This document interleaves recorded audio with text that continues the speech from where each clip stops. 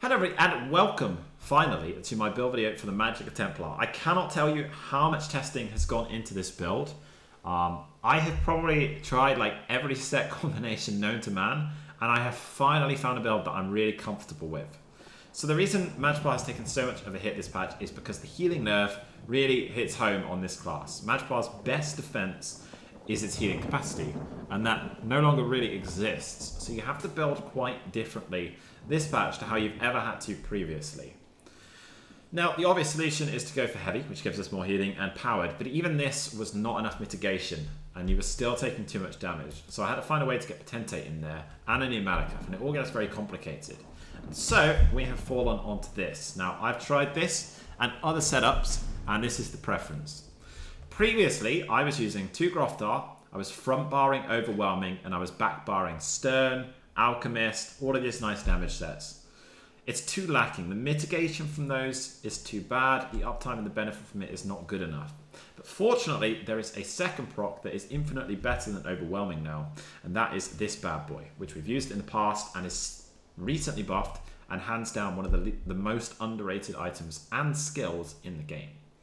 2 Groftar and 1 Black Rose Perfected Lightning Staff. Reduce the cost of Impulse by 10%. Impulse places a lingering elemental damage on your target, dealing 5,233 flame, shock, and frost damage over 8 seconds. Now, for those who don't know what that is on a player, we're talking the best part on that proc of about 2 to 3k per pulse.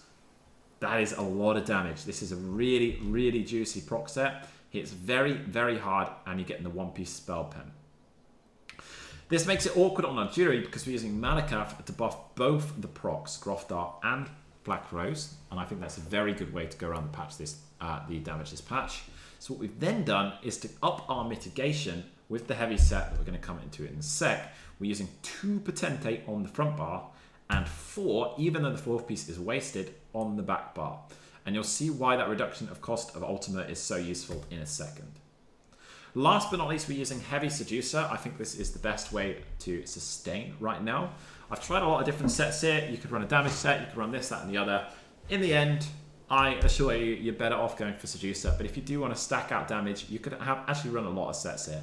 Again, you could go for Stern, Alchemist, Rattle Cage if you don't want to run my normal pots. There's so many options you could run here. Seducer is simply my preference of those options. But yeah, you do you. I will show you why I think Seducer is the best in a sec. Now, something really interesting on here is our glyphs. We are running 3 infused reduction of cost glyphs. Now, this is really important because the way our skill on the back bar, Misform, is calculated accommodates for the reduced cost glyphs first in calculations and takes the full value of the calculation because of how they are put in, which means my Mist is only costing me 75 Magicka, which means whenever I'm in Misform, I profit Magicka. This is sustaining me. It is not just something I can use to escape. I can physically use it to sustain. It is almost a free cast. In reality, it's a profitable cast. Our glyphs on these sets then are a Triglyph on the big pieces and a Magicka glyph on the small pieces. Again, 3 infused reduction of cost. Front bar, I like Diseased, and back bar, I like Frost. This might be liable to change. There's a good chance I'm going to run a Charged instead of Sharpened.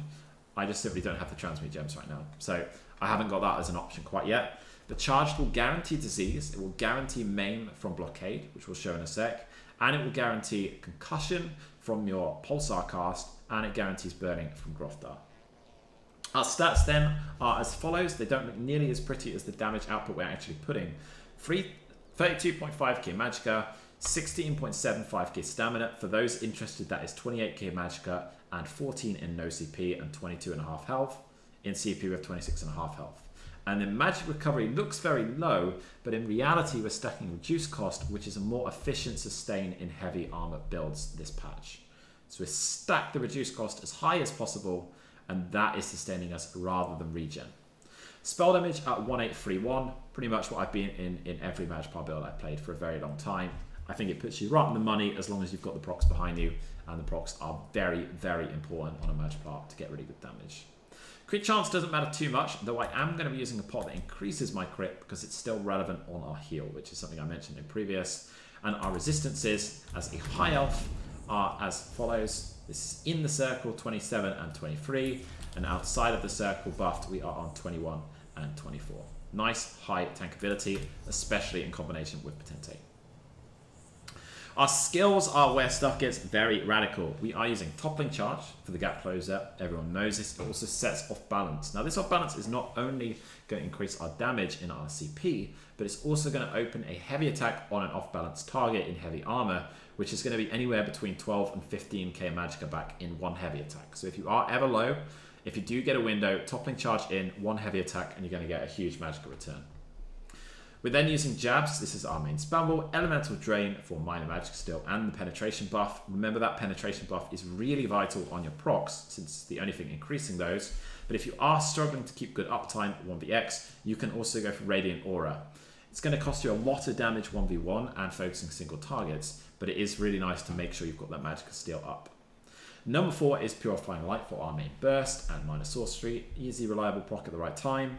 But number 5 is going back to Storm Pulsar, which is still my favourite skill on a Magicka. It was a shame to have to drop it last patch. I'm very glad to have this bad boy back. So this inflicts minor mangle, and for those who don't know what that does, that reduces max health by 10%. It's difficult to understand just how good this is in the current meta. Just this debuff alone, before we even look at the Black Rose dot behind it. A lot of people are stacking high max health, which means their max health is reduced by a significant amount. This is a percentage reduction. Let's take somebody with 20k health, they only lose 2k in burst, whereas 40k health loses 4k, for example.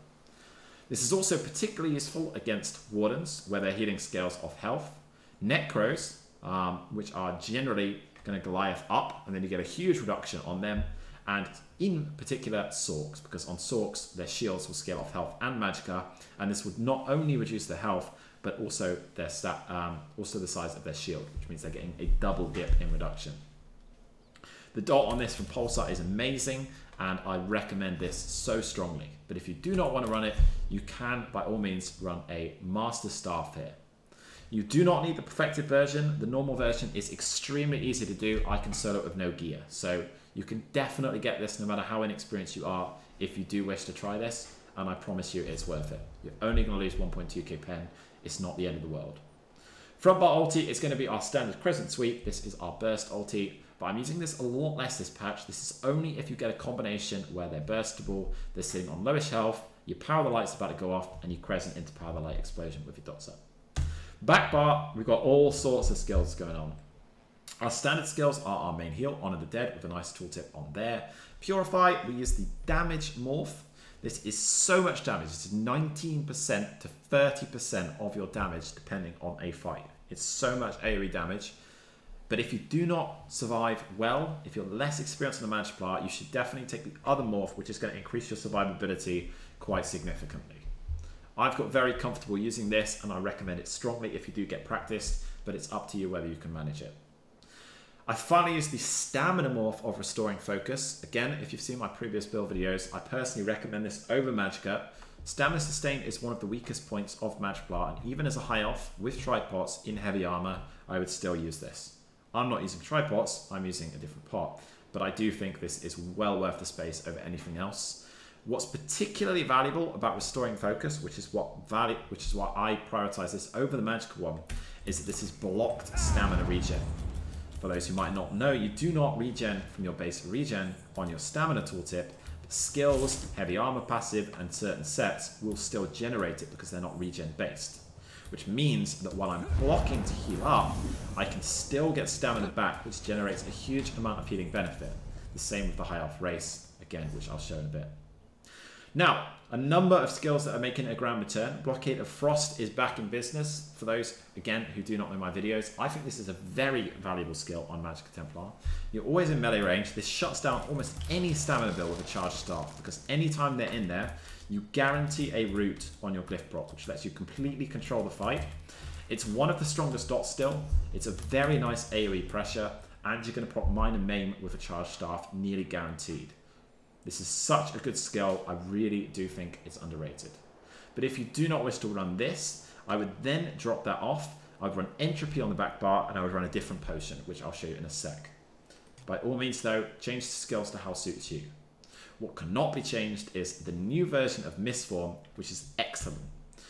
Many of you will know that I think the old version of Mistform was absolutely abysmal, and I refused to use it at all, and it made even a video on it very briefly explaining why it was not worth it, despite many people recommending it. A lot of the maths on it was poor. This one is now a profitable skill, and really pairs well, and also unlocks our Vamp passive in stage 2 to gain an extra 300 spell damage on top of our base damage. Such a good skill, and it's an excellent way to store for the main part of this build, which is this bad boy, Swarming Silent.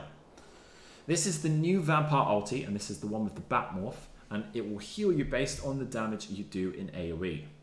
Well, let's have a look at our AoE. We've got the ulti Bats, we've got Blockade of Frost, we've got Ritual of Retribution, and we have Pulsar, and we have Jabs, and we have Groftar, all in AoE. This is a huge amount of healing, which means when we're in Bats, we can essentially just go for it. That's not always the case, of course. If you're in an awkward spot or they are stacking high damage, you may need to move. But this opens a massive offensive window of huge AoE pressure, and you can really hammer down a group. I've got a number of clips of this. I always get people asking when you'll release a video.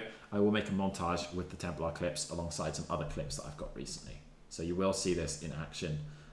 But yeah, this ult is amazing. Now, what's so good about the way we set this up is because we now have the potentate on the back bar, we get the free piece to reduce this cost quite significantly. We're reducing this by about 40, which is very significant because saving up for this is a pain. Now, I did mention if you don't like Blockade and wish to go one-hand shield, or just don't like Blockade and wish to go for an Ice Staff but not Blockade, you can change your pots. And the pot I would go for then is this one here. Stamina, Magicka, and Minor Heroism. Again, it speeds up your ability to get Vampire. I was pretty close to doing it, but I think Blockade is the better asset with experience. But if you are not used to using Blockade or simply don't like it as a skill, it's very close. This is extremely good with this setup. You obviously are losing the crit on your pot, which is going to reduce your chance to crit your heal, and that can be a bit of a clutch lifesaver, but it's still pretty damn good. Other factors to consider, our back bar staff must be powered. The difference on this is astronomical. I couldn't believe it, and it's another reason why Ice Staff is what I would recommend over one-hand shield. To put this in perspective, a one-hand shield with a powered or non-honed weapon, pretty similar stats, and a Magicka glyph on the back bar is about 500 less healing than we would have with the Ice Staff with potentates, before crit and before modifiers, which means by the time you cast that heal, we're talking the best part of 1,000 less, which is quite a big deal. Last but not least is going to be our race. We are a high elf, we are a stage 3 vampire, and we are using the apprentice. But this build is completely viable on a Breton, and there is some argument that it might be better. This is something I'm still testing, and I will see what I prefer in the long run. I'm a big fan of high elf. I think the stamina sustain works very well, but there is a decent amount of benefit to be seen from Breton on this, since Magicka sustain is the tightest part of this build.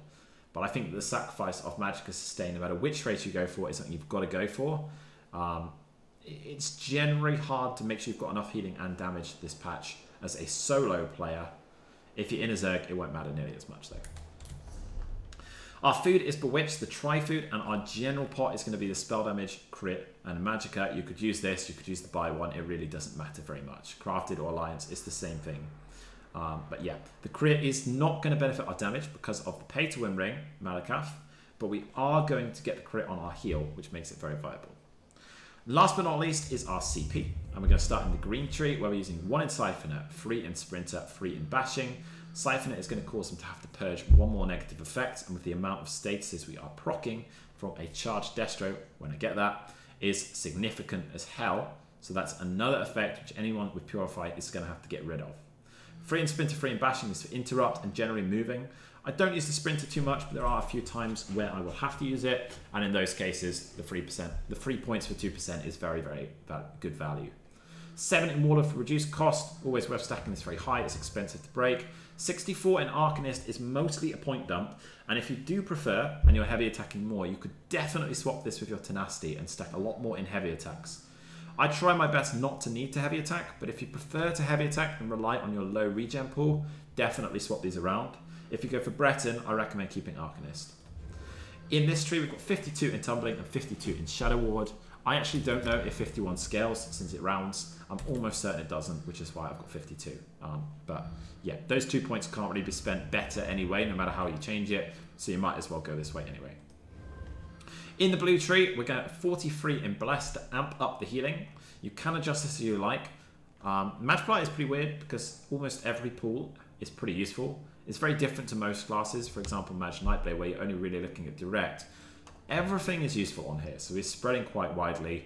And I think healing is a very important aspect. Again, I've mentioned it's your main defense, and you do need to make it as viable as possible.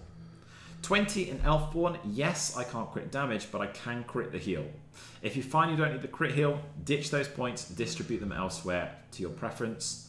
I would not go over 55 in Spell Erosion. It starts to scale a lot worse. But for now, we are 52 in Spell Erosion. Again, Pen is your best amplifier for your proc damage on the Grothdart and the Black Rose, and it's also going to increase your damage tremendously. 37 in Elemental Expert for magic damage, change it, up to you. And then 40 in Master at Arms. This is for direct damage portions. So this is going to be for jabs, Purifying Light, Crescent Sweep, and your light attacks. 3 into Staff Expert as well. Actually, that's not a lie. There's a couple of procs that are going to come off that as well. So I believe Grothdart is direct, and I'm not sure about the Vamp Dot. 3 in Staff Expert for your light attacks. If I was going to go Solar Barrage, which is another optional skill you could try instead of Blockade, you would probably want to run 9 in there, maybe even 19, because you're going to get more out of the Empower, but 3 is still not bad at all. Now, 75 in Thaumaturge. This is a tough choice to make. So, it's my personal belief that the amount of dots we're running here merits at least 40, maybe even 56 points in Thaumaturge. And at that point, the extra points needed to invest to get up to 75 is more profitable than spreading it in the other trees. If you do not rely on your dots nearly as much for your kill, you are welcome to drop this down significantly to about 20, 28, or 40, and then spread those points elsewhere. But it's my personal belief that Thaumaturge is better overall, simply because of how close we already get to the Exploiter passive in the first place. There's a lot of debate as to whether Exploiter passive is worth it, but since we're already going to put 56 in here, the 19 points cannot get 10% damage no matter what we do, especially when we look at the extra damage that also gives to our dots. So I think this is the best way, but adjust your CP to your preference. Last but not least is the red tree, 72 in Ironclad and 50 in Resistant. If you do decide to change the CP, just make sure that you get 120 in this tree, because you're going to want Reinforced. This does add up in a long fight, well worth having. This tree is going to be 28 into Resistant, Thick Skinned. We don't need as much for dots since we have a Purify, but we're only purging 2 effects on this. If you do go for the other morph of Purify, you could probably drop this to 20. 43 in Hardy for physical and 37 on Elemental Defender. If you're Breton, again, the Hardy is going to benefit you more. You may find more benefits swapping them out. Last but not least is the Lord, 3 in Elemental Expert Defender, and 37 in Quick Recovery for more healing. Final question I get all the time is, does this build work in no CP? Yes, definitely. I've played this in Battlegrounds to a lot of success. Your healing is going to be less, but you're going to outpressure most opponents. If you do kite effectively with Mist, you're going to be fine. Just keep in mind, there are a few builds overshining right now in Battlegrounds particularly, where people are stacking 3 procs behind Malakath on a Magicka DK or a Stamina DK. These are very hard to fight against, no matter what class you're on, but they're Battleground cheese builds, dual cheese builds. They're not a viable open world, and so, to be honest, I wouldn't worry about it if you do die to those. No matter what you run, you're going to struggle. That was pretty detailed. I know that was a lot, but I hope that does make this very, very understandable for you guys. Again, as I always say, adjust the build as you like. If you do not like the build, you don't have to run it. But I have tried a lot of sets on Magicka. I've tried every combination you've seen from other YouTubers, myself, my own ideas, my chat's ideas. I've just thought, why not give it a shot? This has outperformed them all by a lot. No matter what you take from this video, I recommend going heavy and at least 2 Potentate. If you go any less, you're going to be too squishy. I hope that helps you guys. Good luck with the build video, and I'll see you in another video.